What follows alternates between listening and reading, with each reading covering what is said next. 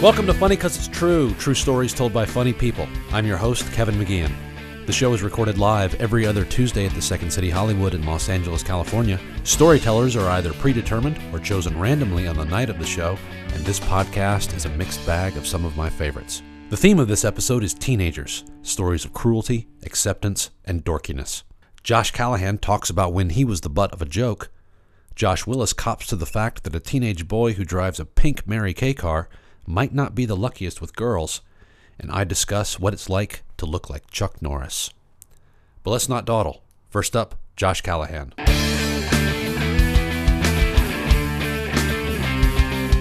I have a day job. I have several. This is one of them, but I'm also a substitute school teacher.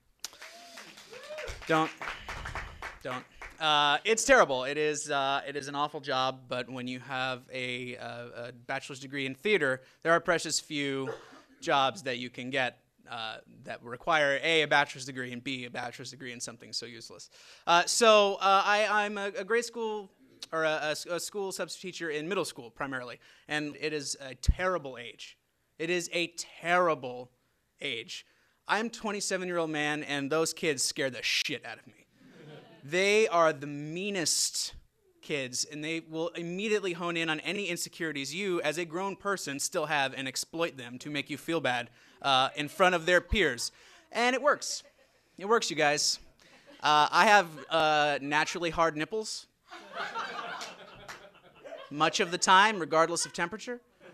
And that is a thing that you notice. And when you are 25 and considering a nipple tape purchase on Amazon.com, just so kids won't laugh at you at school, that is a thing. It's a job where you really have to have fun, and I knew that things had really taken a wrong turn when I was too embarrassed for the kids whose names I would have to call during attendance. So they give you attendance sheets when you get to school, and it's extremely important that it is accurate because schools are paid by the student. When students don't show up to school, they're actually losing money, X amount of dollars for every student attending school that day. So it is of the utmost importance that the attendance is correct. So, they make it very clear, hey, you are to get this roster, you are to call out every single name. I worked in the Glendale Unified School District, and for those of you who are from out of town or have never been to Glendale, it is a very diverse ethnic neighborhood. There's a very large Armenian population, and a lot of people don't know, but there's a very large Korean population. So eventually, I wrapped my head around the Armenian names. They're not particularly difficult once you get them. But there's one name that always gave me a lot of trouble. It's a Korean name, and it's spelled D-O-N-G. Yeah. So, which, when I read it, and the first time I ever called it out, I called the kid Dong, and he's probably dead, because he probably hung himself, because his friends would not stop making fun of him the entire day. I'm sure he's fine. I'm sure he's fine.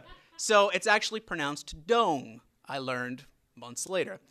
In the interim, however, my roll call would go something to the effect of, John, Gavork, Stacy, and Dong would raise his or her hand and say, you didn't call my name. And I would say, oh, knowing exactly who it was. What's your name? Dong? Oh, yeah. No, here you are. I got you. You probably just didn't hear me. On one of those days, I had a student who thought it would be hilarious. Students are very mean. Like I said, sorry, as I remember this happening, it was a terrible experience. I came into class, and we started the lesson plans in so much as you have a lesson plan when you're a substitute teacher. And I had a student who was not saying anything to me whatsoever. Just stone silent, looking straight ahead. And as a performer and someone who likes the sound of their own voice, there's nothing I hate more when I'm not getting someone's full attention.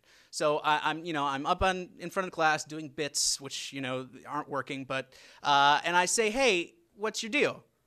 Am I not amusing you? Is this not engaging material? This is history. Come on, this isn't bad. This could be a lot worse, kiddo. And the girl sitting next to him falls silent, and the rest of the class falls silent. And she says, Mr. Callahan, he's mute. He can't speak. And I said, shit, come on. Come on. Come on. Come on. Nope. You can't talk. And I spent the entirety of a 57-minute class running through my head the excuses I would make to the administrator that would come in and say, why in the fuck did you try to get that mute kid to speak in front of their entire class full of peers? I never came up with anything good. And when minute 56 of a 57-minute period rolled around, that same girl raised her hand, and I said, yeah, what is it? She said, he's not really mute. He can talk, it's fine. And I said, shut up. And he said, yeah, I can talk. And the bell rang, and then I spent most of my lunch period crying. Next up, Josh Willis. Cars do not make the man. This is what I learned in high school. In fact, even if that car is a faded pink monstrosity that will only ever fire on 4.2 of 6 alleged cylinders, even then, hot blonde chicks will still try to drag you into the back seat as long as you have the right mullet. Now, okay, well, maybe it wasn't the mullet. And actually, maybe we never quite made it to the back seat, but here is what happened. Her name was Chastity Barnes. Now, Chastity was a beautiful, buxom blonde from the wrong side of Interstate 35, a hot blonde bad girl. Me, I was just the nerdy kid with the bad mullet. But we grew up in the Bible Belt, just outside of Dallas, Texas. It was the kind of place where men were men and real men wore cowboy boots and drove pickup trucks and named their daughters things like Chastity. The year was 1990, and one rainy Friday afternoon, I brought Chastity over to my house, and we hung out for a few hours. And then about 8 p.m., my dad told me that I had to take Chastity home because I had to wake up early the next day and take the SAT. So now, my dad is a Texas boy, a real Texas boy. He's got a red push broom mustache, and he talks really slow with a thick southern twang, sort of a combination of Magnum P.I. and Jeff Foxworthy. Basically, my dad tells us, he says, you know, y'all better not screw around now, he says. You better get back here in 30 minutes. Well, Chastity only lived about 5 minutes away, so after a quick calculation, I realized that we had time to make a little detour. So we jumped into my mom's 1984 faded pink Buick Regal. Now, for a teenager, this car was like a curse from God. Not only was it pink, it had a white vinyl top. It had maroon velour seats. It had opera windows. It had a Mary Kay sticker on the back, even though no one in my family actually worked for Mary Kay. We called it the Pink Beast. And by some miracle, this car had actually been stolen while Chastity and I were out on a date watching the movie Flatliners, a Kiefer Sutherland, Kevin Bacon classic. But the celebration was really short-lived, though, because we got the car back in just 2 days. Even criminals didn't want it. Now, we set off on the road, and my neighborhood at the time was really out in the middle of nowhere. There must have been 100 places on the side of the road where you could pull over in a secluded spot and have a deep philosophical conversation. But none of those were really good enough for me. I decided to drive all the way to the end of our subdivision, where there was this beautiful little creek lined with trees, and a tiny bridge that broke through the trees and emptied onto a massive empty field. And I pulled the Pink Beast up onto the bridge, and Chastity and I looked over, and she said, it looks kind of muddy over there. I said, oh, I'm sure it'll be fine. And as soon as I left the bridge and we entered the grass, the car sank about 6 inches. Chastity said, "Woo," said the pink Buick. Now, it wasn't the spinning tires that worried me so much as when I turned the wheel 90 degrees and the car continued on in a perfectly straight line and then sank just a little deeper, at which point Chastity turned to me and twirled her straight blonde hair in her fingers and said, "You are so dead." So about 45 minutes later, we're walking home in the rain, covered in mud. We're carrying our shoes in our hand and huddled together under my acid-washed blue jean jacket.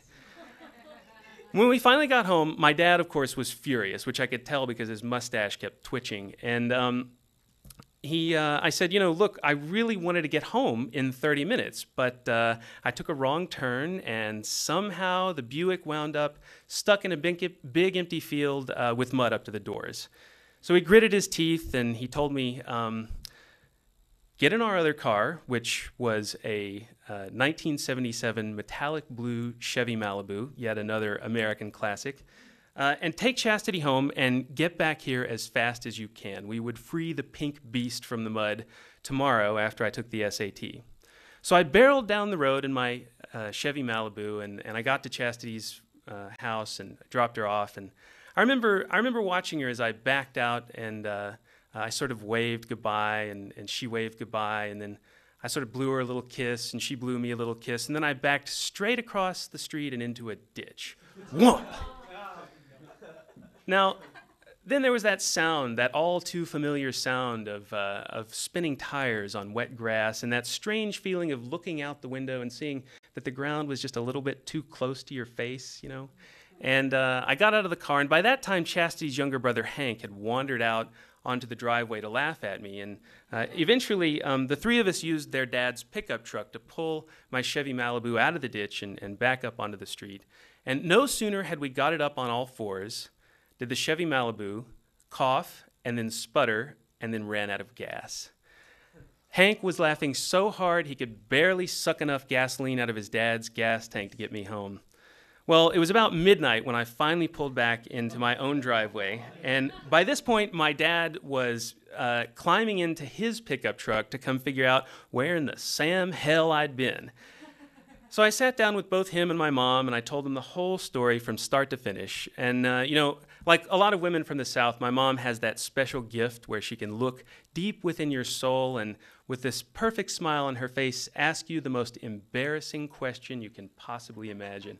So she leaned forward, and with this little twinkle in her eye, she said, "Well, did you get to make out at least?" Next up, me, Kevin McGeehan. When I turned 30, something happened. A very peculiar thing started happening to me on a semi-regular basis. People, sometimes complete strangers, feel so very inclined to come up to me and tell me how much I resemble Chuck Norris. I will admit, when it first started happening, I was not the biggest fan of it. It was kind of weird to me, and I wasn't sure if people were making fun of me. And let's not split hairs there. I mean, Chuck Norris is a very handsome man, and he's very, very accomplished. I mean, he is a renowned karate champion. He is an international movie star. He is the spokesman for the Total Gym, and he is TV's titular Texas Ranger. And like I said, I wasn't sure if people were making fun of me, but for instance, one day I called the Salvation Army to come down to my house and pick up some stuff out of my garage. Upon arriving, the guy who was in charge with the clipboard got out of the truck, looked at me, acknowledged me, and then without missing a beat, he launched into this speech. "There must be some sort of problem here, because I look here on my clipboard and it says that I'm picking up furniture from Kevin McGeehan. But obviously that's wrong because I'm looking at Chuck Norris." Not sure where he was coming from. I sighed and responded with, "No, the clipboard's right." But then I began to embrace it, and I started to actually enjoy the comparison and have fun with it. One time I was in a grocery store, and the clerk looked at me and then lowered his head and chuckled to himself and said, "Chuck Norris." To which I said, "He's my uncle."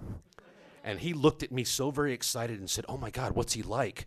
And because I'd already started the lie and I didn't want to get too far into it, I said, "He's exactly as you think he would be." In 2004, Conan O'Brien started doing this thing that introduced him to a brand new generation. He started doing the Walker Texas Ranger lever, where he would pull a lever and then we would see an out-of-context clip of a Walker Texas Ranger episode up on the screen. For instance, the very famous one of Haley Joel Osment saying very matter-of-factly, "Walker told me I have AIDS."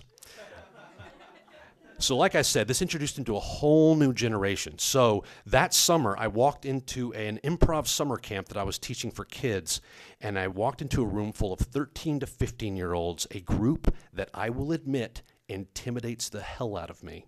And all of them found it so incredibly funny that I look like Chuck Norris. like I said, I just accepted it and moved on.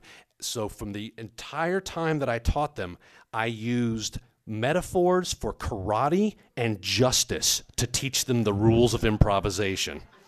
It was such a big hit with them that eventually they named their group for their final show Looks Like Chuck. I also started playing him on stage, and it became a very fun thing to do in sketch shows, and I'm not going to lie, it was simply for the easy laugh, because all I had to do was walk on stage with a cowboy hat on my head and say, "Hi, I'm Chuck Norris," and the place would go absolutely crazy. So much so that my girlfriend at the time was sitting in the audience, and she told me that the guy in front of her leaned over to his wife and said very matter-of-factly, "Well, the guy certainly knows who he looks like." Now, like I said, so this went on for a long time, so much so that I wanted to tell my mother about it. And I thought it would be a fun thing to share with her. She and I used to take walks together where I would talk on the phone and just walk her around whatever city I was in. And one day I was telling her about this whole thing, this weird phenomenon that people recognize me as Chuck Norris. I mean, the man is 30 years my senior, but they just, for some reason, feel I'm some sort of relation or whatever. My mother, being a mother who likes to take the wind out of my sails occasionally, said, "Well, I believe that you believe you get recognized often." Very frustrated, I continued talking to her, trying to convince her, until eventually a bus arrives. And the doors open, and I walk up the steps, and loud enough for her to hear on the other end of the phone, the bus driver said, "Hey, you look like Chuck Norris." She started laughing at the other end of the phone, and I went right to her. "Yes, I do believe I get recognized often." It was an amazing, vindicating moment between myself and my mother. But that is not my favorite moment of that I was recognized as Chuck Norris. My favorite moment was in the most unlikely of places by the most unlikely of people. And I think my resemblance actually might have saved me from a pretty disastrous fate. And if you are curious as to what that one is, I'll tell you in part 2. That's it. That's our show. Thanks to our storytellers Josh Callahan and Josh Willis. Special thanks to Mark Warzeka, the Second City Hollywood, and the Comedy Podcast Network for producing the show. If you would ever like to see the live show, Funny 'Cause It's True is normally every other Tuesday at 10 p.m. at the Second City Hollywood, located on beautiful and mildly scary Hollywood Boulevard. Go to facebook.com and like Funny 'Cause It's True. That's funny, C-U-Z, it's true, to find out upcoming show dates and upcoming themes. The live show is taking a small break due to theater renovations, and so there will be no show on February 28th. But wipe those tears away, because it will return on Tuesday, March 13th, and the theme will be Backfire. So come out, sign up right before the show, and maybe you'll get chosen to tell a true story on stage, and from there, get chosen to be on the podcast. My name is Kevin McGeehan. Thanks for listening. For more funny stuff for your eyes and ears, go to comedypodcastnetwork.com.